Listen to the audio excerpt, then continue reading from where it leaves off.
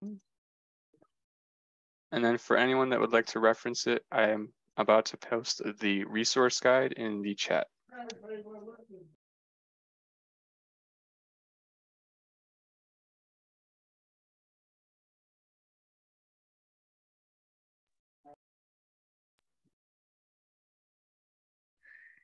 Well, welcome everyone. Thank you for joining us over this lunch hour. We are very excited to have you here today. This is our Tech Tuesday training on assistive technology for fall.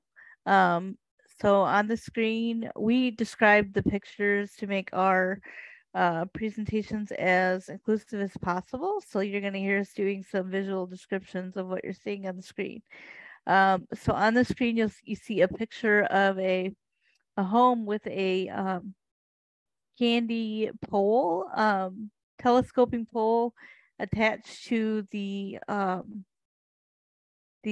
handle on the stairs, which allows you to shoot candy from your house down the stairs to your waiting trick-or-treaters.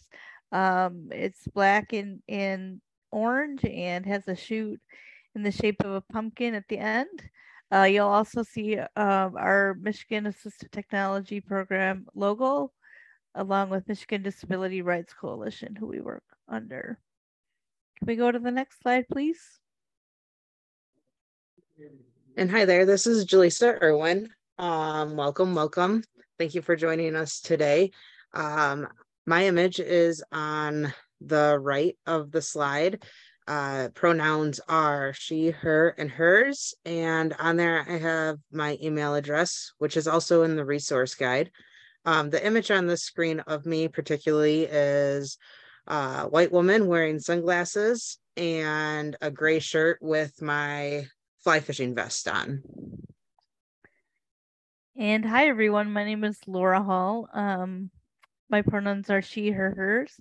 I'm an AT specialist with the Michigan Assistive Technology Program.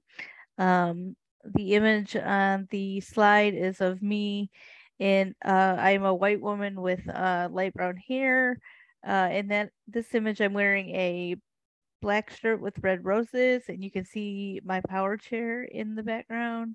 My email address is also on the slide as Laura at MDRC. And I think that's it. Next slide.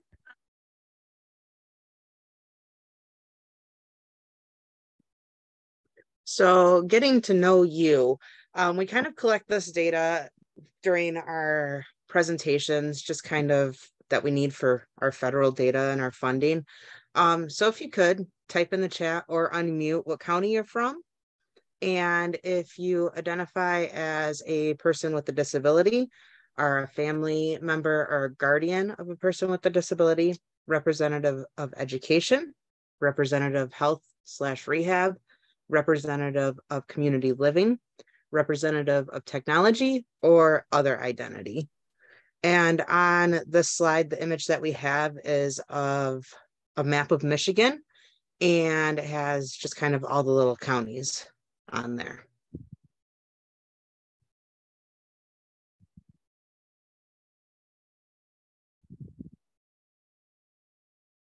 So Nick, can you let us know who we have with us today, if there's anything in the chat? Yes, if any of you would like to. Abby said that she is a person with a disability. Welcome, Abby. And I am also a person with a disability and a frequent user of technology. So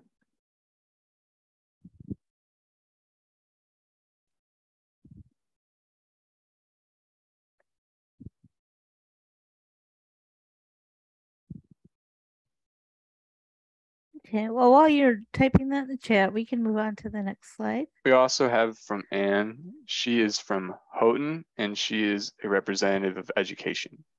And Michael said he's from Washtenaw County. He's a representative of technology. And Abby also said, oh, and I'm from Ingham. And Amber is from Otsego County, and she is a representative of education.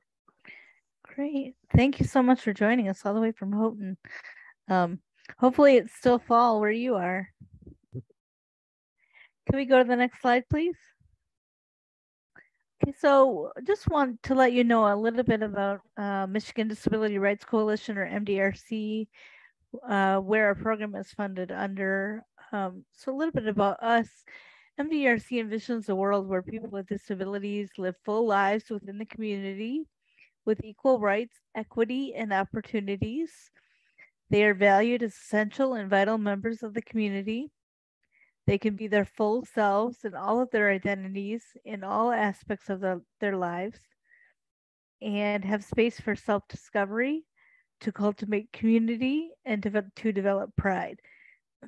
MDRC's mission is to cultivate disability pride and strengthen the disability movement by recognizing disability as a natural and beautiful part of human diversity, while collaborating to dismantle all forms of oppression. So within this mission, we recognize that we are not just people with disabilities fighting for the rights of people with disabilities. We are people with disabilities who have many identities, and those identities impact all of us in different ways, and that we need to be conscious of the fact that we are also working to dismantle ways that people are oppressed because of their other identities other than disability as well. So the picture on this slide is of a younger woman, darker skinned woman with braids, who is sitting casually in her manual wheelchair. Can we go to the next slide? So Michigan Assistive Technology Program, also known as MATP. We do a lot of things with AT. So what is AT?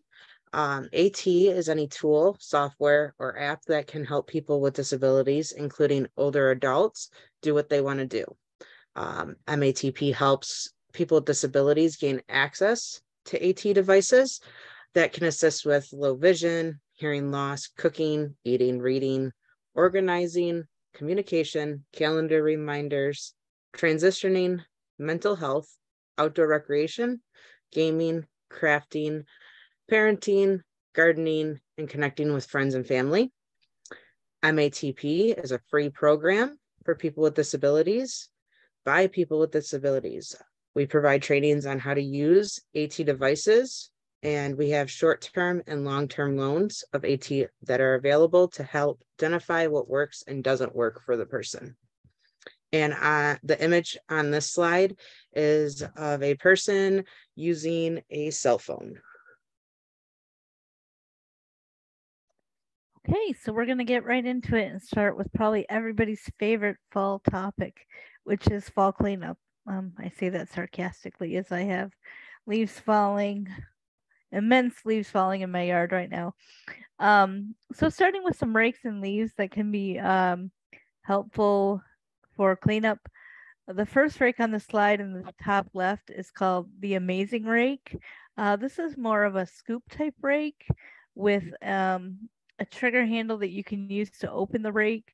You put it over a pile of leaves or some leaves, and it enables you to pick up quite a bit of leaves at one time, and then carry them to your bag, open it back up, and let it back down. This can be really good if it's hard for bending or stooping, and you're looking for an easy way to get your leaves in the bag. I can say from experience in using this product that it does take some grip strength to open and close the rake itself.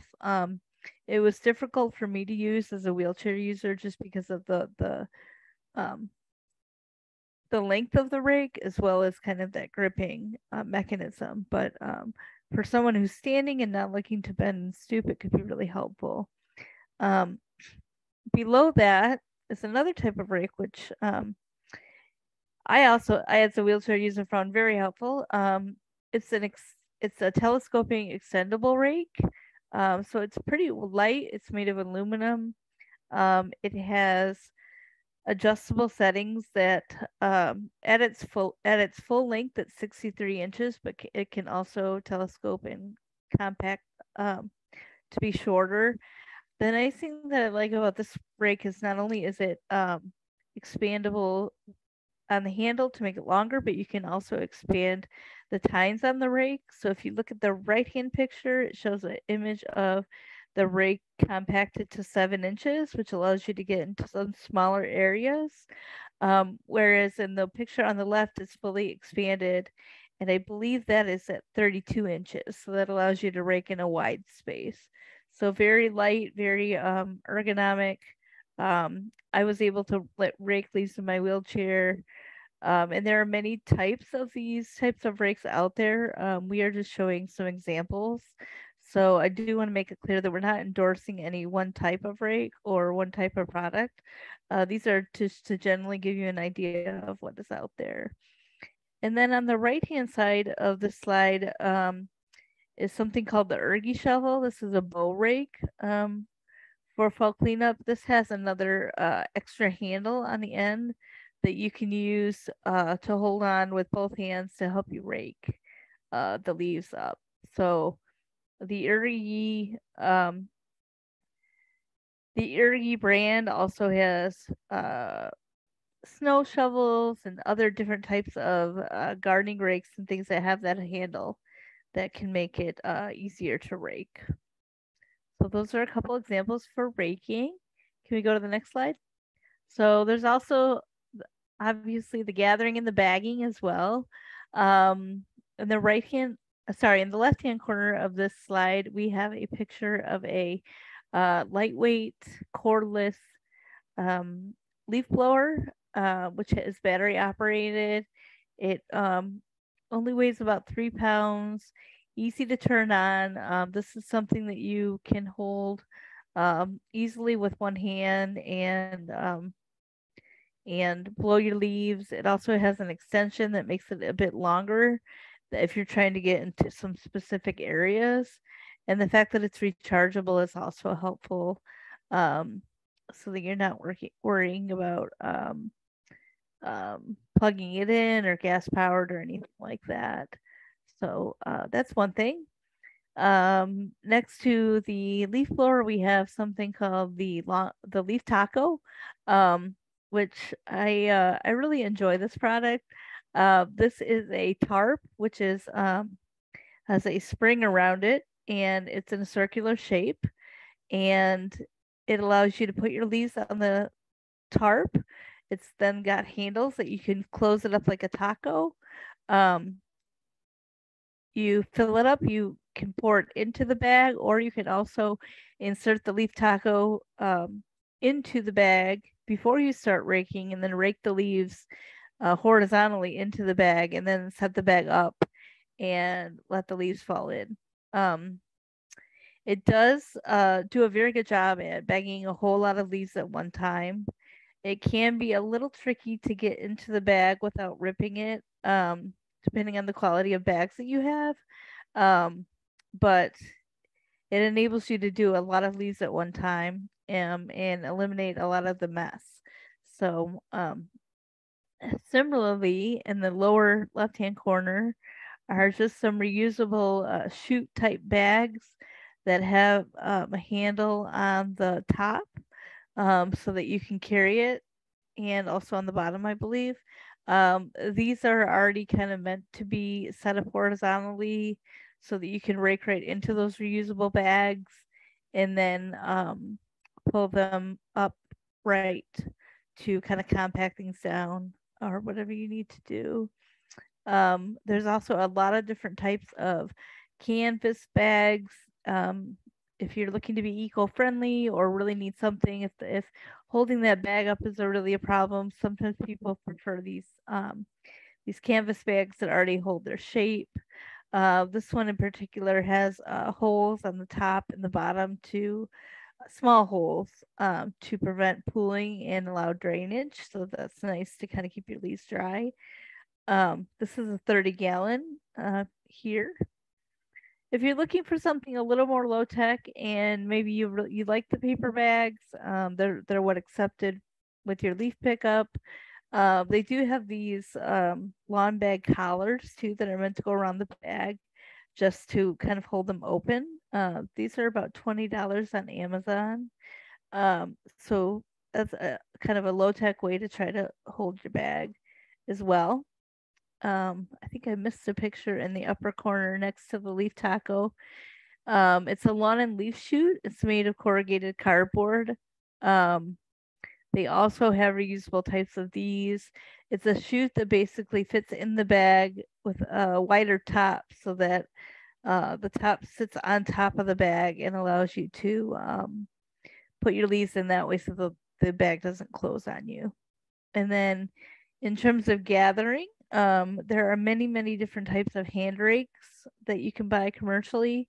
The ones that we have are the green. They are in the shape of hands, but with very long kind of rounded ends to be able to rake and pull up those leaves. This allows you to use your hands and get quite a good amount of leaves in your hands before putting them in the bag. Instead of just using your hands every time, you can kind of gather these up and rake while you're picking up the leaves and putting them in the bag. Next slide, please. This is probably my second least favorite part of fall cleanup, but gutters. So we have a few products for gutters.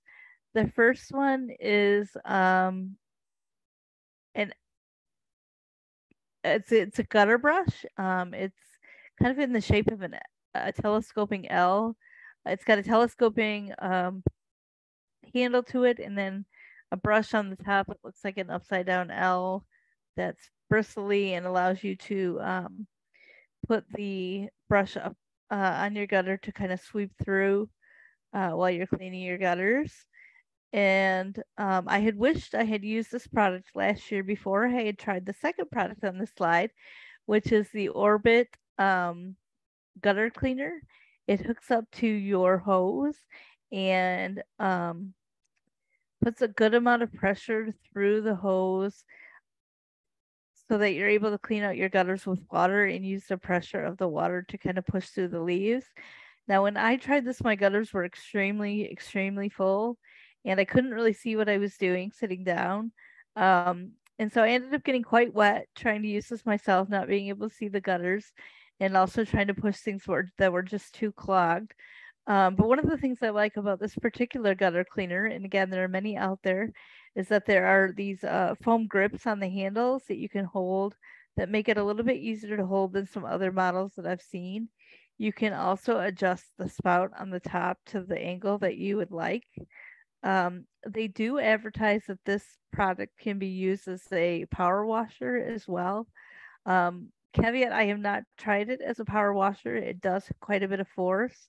I think if you were trying to power wash maybe a smaller job, it might do a good job doing that. If you're trying to power wash your whole house, I'm not quite sure this would have the power that you were looking for. So those are some ways to kind of clean your gutters. Next And slide, also, please. funny enough, I was just about to mention, they're both 18% off right now. So they are on, both of them on a deal for about $30. Yeah, they're less expensive than you would think. Right. Yeah. I know when it comes to fall cleanup, a lot of times things just need to be sprayed down, cleaned down, wiped down. So we wanted to include some hoses and sprayers that are more adaptive in a way for people with disabilities. The first picture on the slide is of a hose called the Flexzilla, Flexzilla. This is a hose that you can get in different sizes. So I think anywhere from like 25 feet to 100 feet, maybe even 250. What's nice about this hose is that it's very lightweight.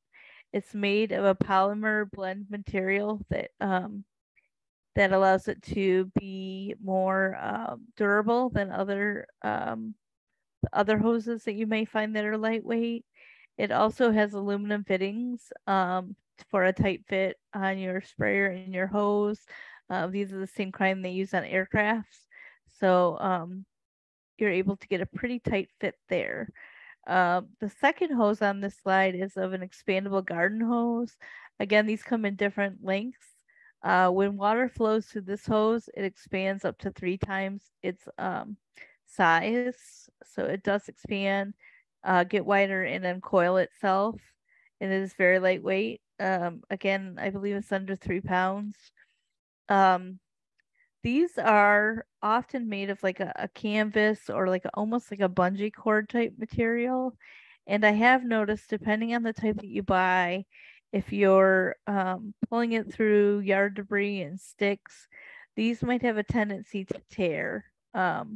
So depending on what you're using it for, you may need to look at how durable you need it to be. The expandable garden hoses come in a variety of different with a variety of different materials. I have had some that are very lightweight, but almost made out of kind of a paper thin canvas kind of product. And when I looked up the expandable garden hoses, I thought that this was a pretty durable looking one.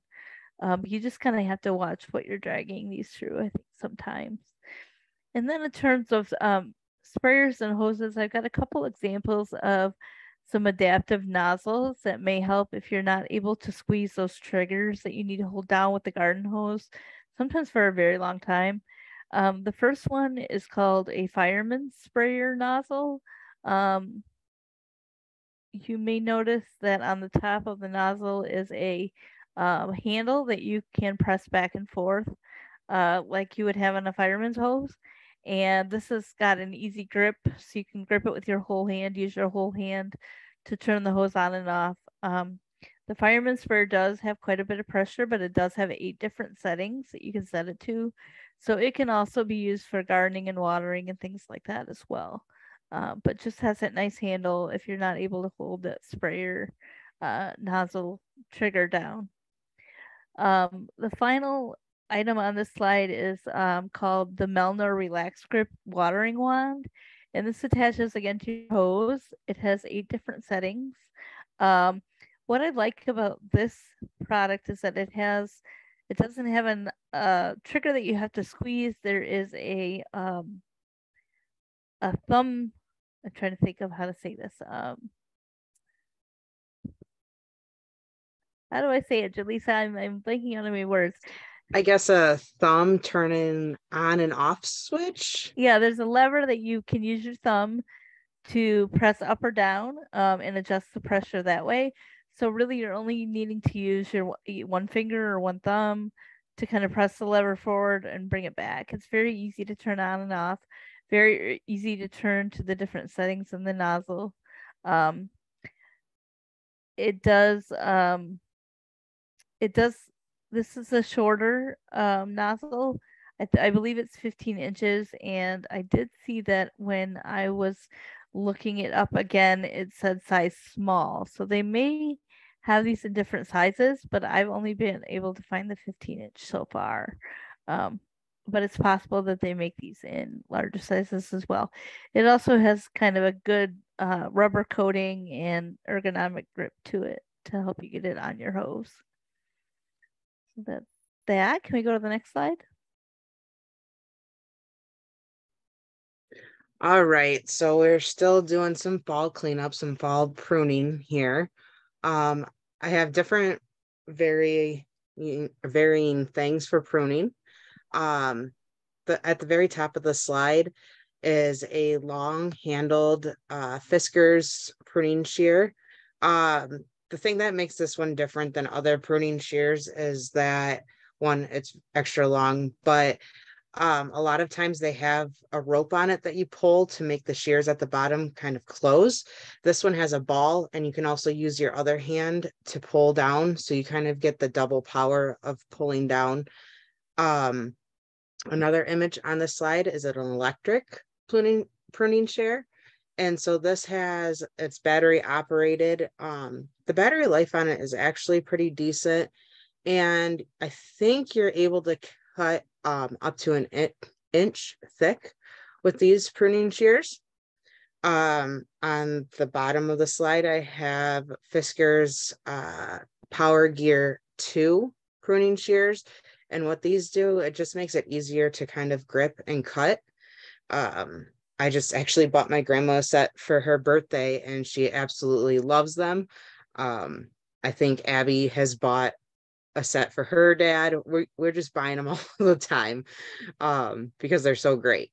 And then on the right hand of the slide, I have a one-hand battery operated mini chainsaw. This is very lightweight. It's easy to use. It's just a little finger trigger. It does have the guard on it, so you have the safety feature on there. And this lasts pretty decent time as well. I think it lasts up to like the battery life lasts up to like 3 hours, which is pretty good. And I think the maximum you can cut that you would want to cut through is probably about, I don't know, 4 inches at most. And next slide. And now we get into the fun stuff.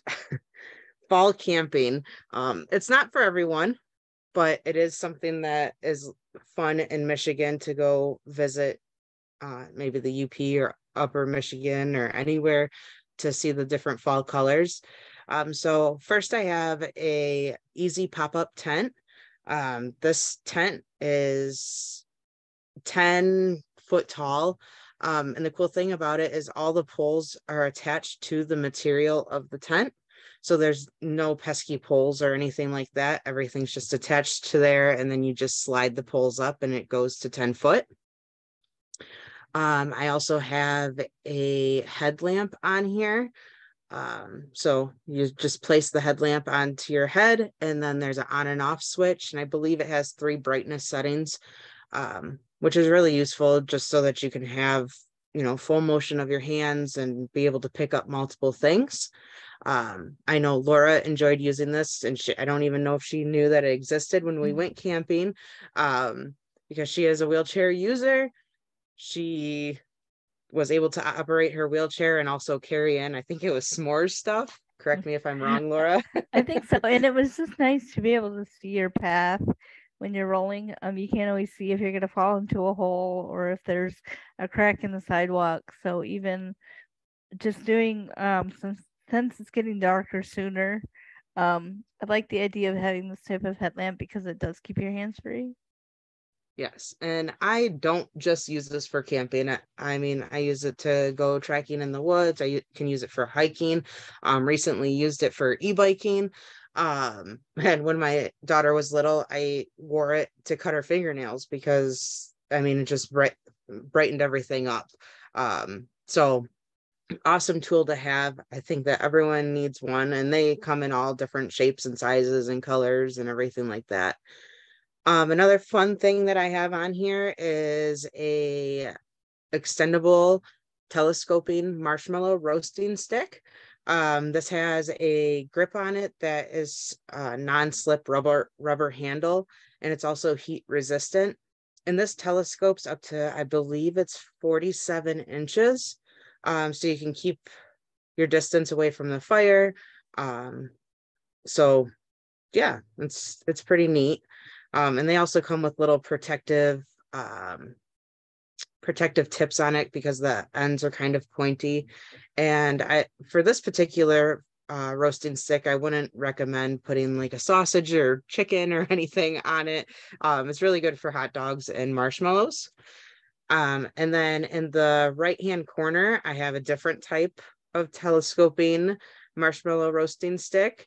And this one, like I said, it extends, but it also, instead of sitting there and roasting the marshmallow by turning the stick itself, this has a fishing reel handle on it. So you're able to reel it like a fishing pole, and it makes the stick rotate. So you never have to worry about having a burnt marshmallow, unless if you like burnt marshmallows. And then something to keep in mind when camping in the fall, a lot of times if you're using an air mattress or just a sleeping bag on the ground, the coldness from the ground sneaks up through your sleeping bag or air mattress, which makes you cold in return. So one way to solve that is a camping cot. We have, I think, 2 different kinds in our inventory. They're weight inclusive. I believe that they go up to 600. This specific one goes up to 600 pounds, and the other one, I believe, is 800. It's folding. I think it is a pretty heavy piece of equipment. I think it weighs 17 pounds, which is quite a lot for what it is. Folds up and goes into a bag, and then it's 2 foot off the ground when you have it all folded out. I can imagine, Jileesa, if you're using some type of mobility device too, having Yes. something that was off the ground might be helpful in getting up into a walker or a wheelchair, Yes. something like Yeah, that. or transferring. Yes. And next slide. And then we also have fall picking. So the first image on the slide is of a little basket, and that connects to the Fisker pruning, the long handled one. So basically what you do is you point the pole up towards apples or pears or whatever kind of fruit that you're picking, and you can snip, I guess, the stem of the apple, pear, whatever fruit, and it will fall right into the basket.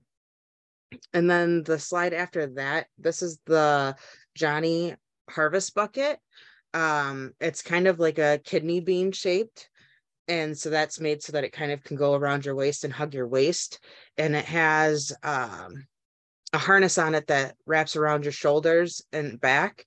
And the back also has a pad on it, so for comfort. And this guy here is picking tomatoes, I think, which I've never seen tomato plants that big, but it's pretty cool. The next image is of a berry picking bucket. We put it on here because you also could put apples and any other fall fruit that you want in there. And the difference between this one is it wraps around your waist. And it kind of, I guess, has a fanny pack look to it. It holds the lid to the bucket right in there. And then it also has a pocket for either your cell phone or your pruning shears, whatever you decide to put in there. There are things like harvesting aprons and things too that you can get, that you can just stick the apples kind of in a pouch in the apron. So there are other options other than buckets, but we found that these are most popular right now in terms of what we have people asking for and looking for. Next slide, please. Okay, so getting into a bit more Halloween fun, we're going to talk about accessible Halloween costumes. So the first picture on this slide is of a young boy in a wheelchair who is dressed as a dragon for Halloween. There are cardboard cutouts that go around his wheel spokes, and there are wings that attach to the spokes in the chair. He's also in a one-piece, looks like one or two-piece, I can't quite tell, dragon costume that comes with a mask that fits under his chin. So it's a pretty neat costume for a wheelchair user. I will say that I'm quite jealous now of the way that accessible Halloween costumes have become more popular and commercialized. When I was a kid trick-or-treating, it was so hard to find a costume that would work with the wheelchair or any other type of mobility device. I couldn't go as a crayon or something really, really bulky because I couldn't sit in my chair and actually have that costume on.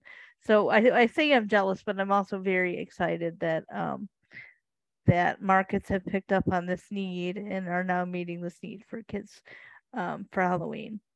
The second picture on the slide is of a young boy in a reverse walker wearing a Batman costume. So the abdominal panel, so the muscle panel in the stomach, the arms and the legs all have removable, closures that open and close via Velcro to help to get to leg braces or any other type of need that you may have on your body where you need to access that through your costume. It comes with a cape, which is cool, and a helmet. But this just allows better access to like leg braces, or if somebody has a tracheotomy or something that they need to access in the chest area or on the arm area. This makes it easier for that to be accessed. And then the third picture on the right of the screen is of another accessible Halloween costume of a witch in a carriage with a cat. So again, this is a cardboard or plastic cutout that goes um, on the side of the wheelchair and has the witch's costume with the hat. Just a way for people to. I think this is important not only because it includes everyone, but it also celebrates our assistive technology and shows that we can use our assistive technology in creative ways and be proud of that while we're showing off our Halloween costumes. So these are all sold by Target. They have a line of products called Hide and Eek. That's HYDE and EEK. Meyer has also begun selling costumes that are sensory friendly for children with disabilities. These may have different types of snaps and fabrics and access points so that if kids have issues with sensory issues with clothing, they're making them adaptable with different types of fabric and things that can be more calming and settling. So we applaud Meyer for doing that. How are we doing on time, Jileesa? We are at 12:42. Okay. What do you think I about? would just continue, and then at the end we'll show it. Okay. What we were thinking about showing if we have time, which I don't know if we are, but we will at the end if we do, is a website called magicwheelchair.org. This is a nonprofit that builds what they call epic Halloween costumes for kids at no cost to children or families. They recruit engineers and designers and craftsmen people that make these Halloween costumes that are just amazing using their assistive technology. I think when Jileesa and I looked, we saw How to Train Your Dragon from the How to Train Your Dragon movies, Aladdin's Carpet Ride. I mean, just all sorts of things. So if we don't get to that today, I encourage you to look at that website on your resource guide, which Nick has put in the chat, but hopefully we'll get a chance to take a peek at that at the end. Can we go to the next slide, please? Okay, so this is not necessarily assistive technology, but more tips for an inclusive Halloween. So just some things to think about as you're holding Halloween this year. Maybe consider sitting at the end of your driveway. If your house has stairs, you have a steep driveway, it could be challenging for some kids to knock on your door. So sitting close to the road doesn't only help those who are on crutches and are in a wheelchair, but it could also feel more inviting to an anxious trick-or-treater. I know when I was a kid, I could never get up to somebody's house, and my sister had to get the candy for me. And they didn't always believe her that she had a sister in a wheelchair right behind her and couldn't see me. This would have been nice, I think, if I had been able to see people and show off my costume a little bit more. So just something to think about. Another idea is to keep on outdoor lights. There can be cracks or bumps in your sidewalk or your driveway that can make it navigating the path especially tricky, and bright lights can help with that to kind of show those so that people don't trip and fall. Describing the candy that you give out. I think this could be helpful for any child, but if you notice that a child is blind or has limited vision, you could describe the types of candy that you're offering and let them make a choice based on that description. And going along with that, giving kids extra time. Sometimes it can be difficult for kids with disabilities to reach quickly or accurately for a piece of candy, especially if there's other trick-or-treaters in the mix. Or children might not be able to know especially what candy they're picking, so it might be good to let them know what you have to offer. And just trying to not rush anyone through the candy picking process. It's something we want everyone to enjoy, and sometimes for kids with disabilities, this can be particularly stressful or feel like they're being pressed to make a decision right away. And you may also want to consider offering non-edible treats. Some children are limited in what they can eat and how they can eat. So we have, children that have sensitivities, they may have peanut allergies, they may be diabetic. There may be a host of reasons why some children can't eat candy. So offering things like stickers, bubbles, glow sticks can be a great substitute for candy. The next one is being mindful of your decorations. For some kids with disabilities, they may have a heightened sensitivity to loud noises or bright lights or unexpected sounds. So if you could minimize or turn off the spooky decorations, sometimes that can reduce the chances of just startling kids with disabilities. I know it's a lot of fun for some people, but it can also be very stressful and startling for other people. And the last one is try not to judge. Some children may not tolerate certain textures of clothing well, so they not be wearing a costume. I know for some people, trick or treating, if you're not wearing a costume, you can't get a piece of candy. And that doesn't really mean that kids should miss out on the fun. Also, keeping in mind that some kids may not be able to say the traditional trick or treat phrase because of anxiety or because they don't communicate verbally or just for any other reason. I think sometimes we have these expectations that the kid must be dressed up and they must say trick or treat in order to get candy, and it really should be fun for everyone. So just some tips to keep in mind, and making everyone feel included is what MDRC is all about. So I hope that these tips have been helpful and something to think about. Can we go to the next slide, please? Okay.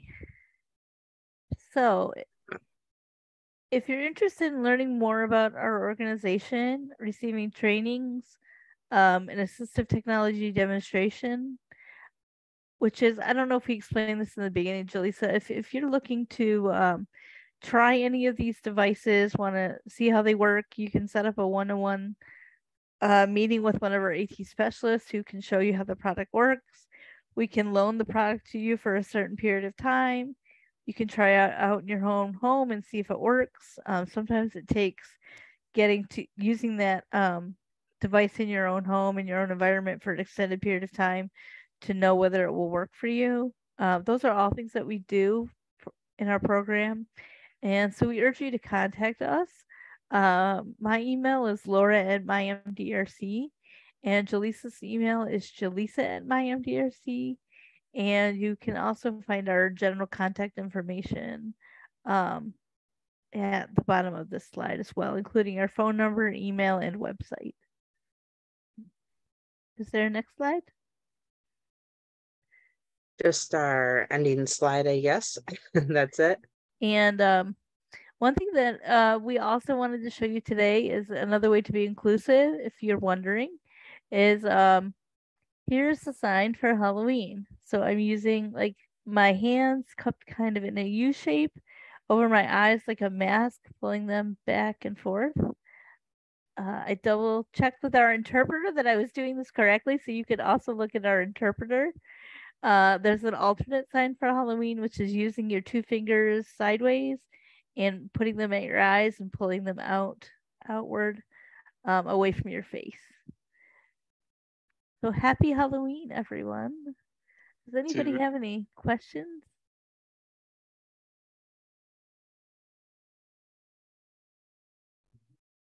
Nick, were you going to say something? I was just going to ask, do we want to show the magic wheelchair? Yes, website? we've got a few minutes. I would love for people to see this. It is really 12:49, cool. So we have some time. Okay. Okay. I'll share my screen. And if anyone has to go, we have a short survey. If you'd like to fill it out before you head out, Nick will put that in the chat along with our resource guide again. And thank you everyone for joining. Sorry. Yes, thank you. And Laura, was there a specific part of the site you wanted me to show? I just kind of really like to scroll through. I was going to describe some of the pictures. So on the top there. So we've got a kid in a Mario Kart using his wheelchair, like a princess carriage with Prince Charming. There is like Oh, geez. sorry, we skipped ahead. Someone made an entire race car out of a wheelchair, the monster race car, maybe having something to do with NASCAR. There's an airplane. There's a picture of a dragon made out of a wheelchair, another airplane. This is all nonprofit. This has one where a person can hit certain buttons, probably to speak trick or treat or those things. If you're a My Little Pony fan, there's a carriage with the My Little Ponies, including Rainbow. Oh, I forgot her name. Rainbow Dash? Rainbow Dash. Yes. Look at Let's me knowing stuff. There's one down here. Someone is a hot dog. Is that what that is there in the lower? This one? Yes. Can I see that? That is not a hot dog. But Oh, it won't let sorry. me zoom. Definitely I think not it's a supposed hot to be dog. Flash. I think it's won't let you supposed to be zoom. Flash. Let me try this. There we go. There we go. That's some better pictures. So zoom. I'll Abby show zoomed you. in here. Here is the not hot dog. Oh, that must be like some sort of rocket or Flash. I think it's Flash. But the one next to it's really cool. It's based off of Stranger Things. It has the Demigorgon behind the power chair user. I wasn't even sure that was the Demigorgon. Thank you for identifying that. Oh yeah. And there's a black lab with a it looks like kind of like flower petals if you're not familiar with the Demigorgon. And it has like, it's red with like some teeth in it, and that's around the dog, so it looks like one of the demo dogs from Stranger Things. I didn't even see the dog. That's awesome. I have a service dog. I'd love to include him as part of my Halloween costume. So every year, you can apply for a grant for them to build something for your child. I don't know how many they accept. Is that Stan Lee up there, or is that? Mm-hmm. So there's someone in a costume with Stan Lee, who's a Marvel comic designer. Looks like a predator costume. Predator. From the Alien versus Predator. Very Yeah, it cool. looks like they're at like a Comic-Con or something. Very cool. And one of our coworkers made a good point the other day that kids, when they have Halloween costumes and they're young, don't always just wear the Halloween costume on Halloween. There are days that you can bring them to the zoo and just different events all throughout the year where kids like to dress up in heroes and villains type events. So I really love that there's an organization that will do this, and that we have organizations like this nonprofit that are committed to making accessible Halloween costumes. We got some minions on here, a helicopter.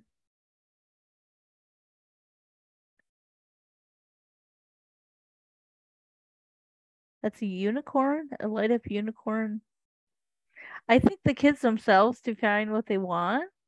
So some of these are really cool because you can see that not only is it a unicorn, but it lights up and it sparkles and it's feathery and it's not just like it's power chair users, it's manual wheelchairs, it's walkers, it's strollers, it's all kinds. There's one that they made a school bus out of. It's the Fortnite bus. The Fortnite bus. Fortnite. I'm so glad we have you. The battle bus. That's from the battle bus. That is awesome. His friends are just dropping out the back. Yeah. With parachutes. That's the thing too. If you have a really cool costume and can show that off, like how much that can mean to someone to feel included, to have this really cool costume to show up to school at a Halloween party or at the Halloween gathering, and give that kid a special moment that they might not normally have. So thanks so much for scrolling through there, Abby, and giving us an idea. No problem, anytime. Nick, do we have any questions, comments before we wrap up? Nothing in the chat right now, but it is 12:55, so we have 5 more minutes if anyone has any further questions or comments or anything helpful that they know about for AT for Halloween or fall that we didn't talk about. Yeah, definitely. If there's something we're missing, let us know. If there's something you'd never seen before that that surprised you or that you thought was really useful, we're happy to. We'd like to know that as well.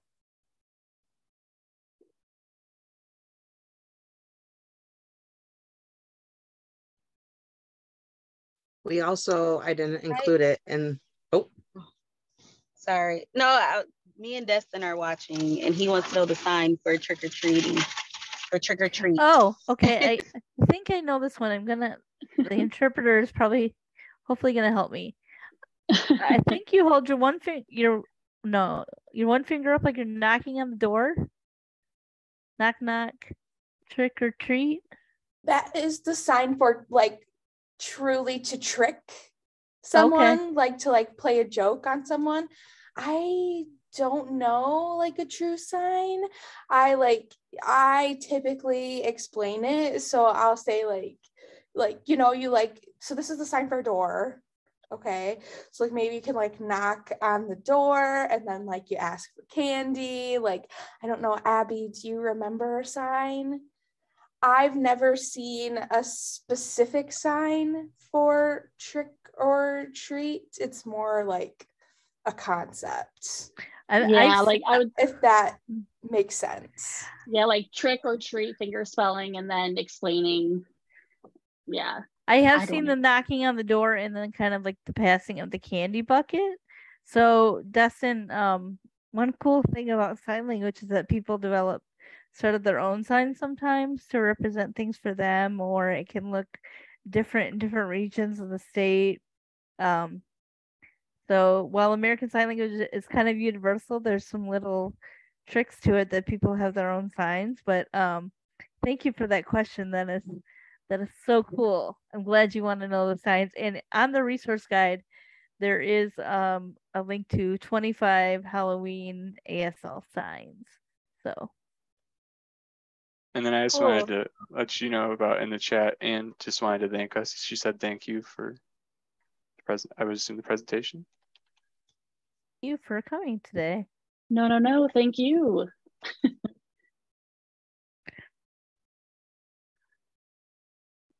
Well, if there's nothing else, thanks again for coming so much. If you get a chance to fill out our survey, we'd really appreciate it. It helps give us feedback on how we're doing, what you'd like to see more of, helps us collect some of that federal data. So thanks again. And Nick, can you give an update about our next Tech Tuesday? Yes. So our next Tech Tuesday will be in 2 weeks, actually, on October 25th. And we will be talking about assistive technology for the winter, because as much as the fall is here, we are in Michigan and the winter sneaks up on you real fast. So we'll have a lot of helpful stuff in there about stuff for winter and the snow, and just help you get ready for that snow season. That will be with Jileesa again, right? Yes, that will be with me again. All right. And then Nick, I think you could stop the Facebook Live, and we could probably stop the recording. And thank you,